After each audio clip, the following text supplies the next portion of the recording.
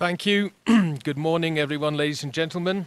My name is David McAllister. I'm a member of the European Parliament coming from the Federal Republic of Germany, and it's my pleasure to have this opportunity to speak to you on behalf of our delegation of, in total, 7 members of the European Parliament who have been in Kenya since Sunday as short-term election observers.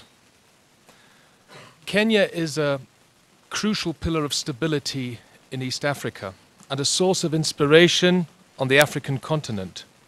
As such, these highly competitive and closely contested elections have drawn the attention not only regionally, but also of the wider international community.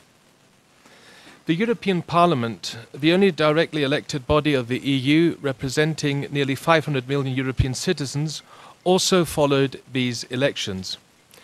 During our stay in the country, we met with representatives of the political parties, the Electoral Commission, the judiciary, the media, religious leaders, civil society and other international observation delegations, and of course we observed the conduct of these elections.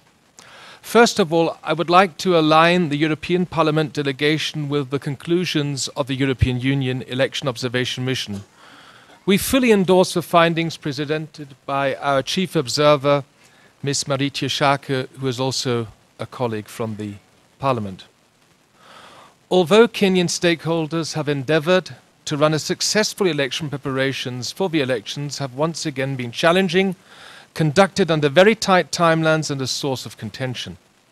The lead-up to the election witnessed intimidation and even included the shocking murder of a leading official of the Electoral Commission. We strongly condemn such acts, and those responsible should be prosecuted. We commend the strong efforts of the IEBC and judiciary to work within the legal framework, uphold the rule of law, and carry out their roles independently in this complex electoral environment.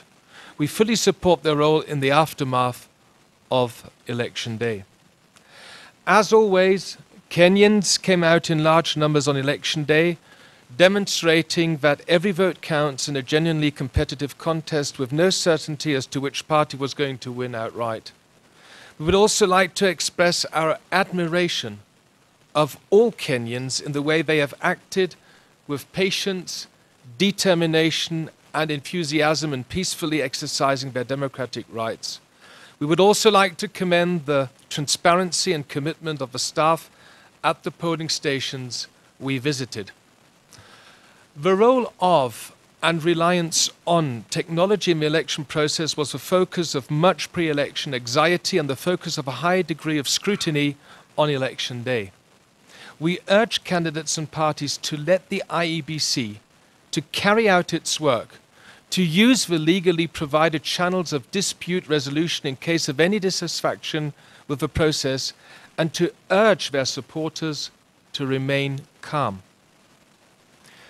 We have also seen that women in Kenya have participated in large numbers as voters and in the organization of the elections. Their determination had to overcome substantial challenges, including intimidation. We call upon all political parties to ensure that women's participation in political life here in Kenya is enhanced in line with the Constitution. We expect the new Parliament to adopt legislation to ensure that the 2/3 gender principle is implemented. We also expect the new government to act accordingly by appointing women at local and national levels, including to the highest positions of leadership. Having said this, I will certainly not repeat the statement of our chief observer. Instead, I would finally like to focus on the aftermath of the elections. After such competitive elections, it is now time for Kenyan politicians to bring the people together and work towards an inclusive and socially cohesive society for all Kenyans. Political parties have an important responsibility in this process, including by becoming more program and policy focused, transparent in party management and financing, and overcoming their reliance on ethnic divisions. Inclusiveness should also be pursued at all levels of governance, including presidential and parliamentary. Devolved powers are especially important for achieving this and for bringing benefits closest to the people.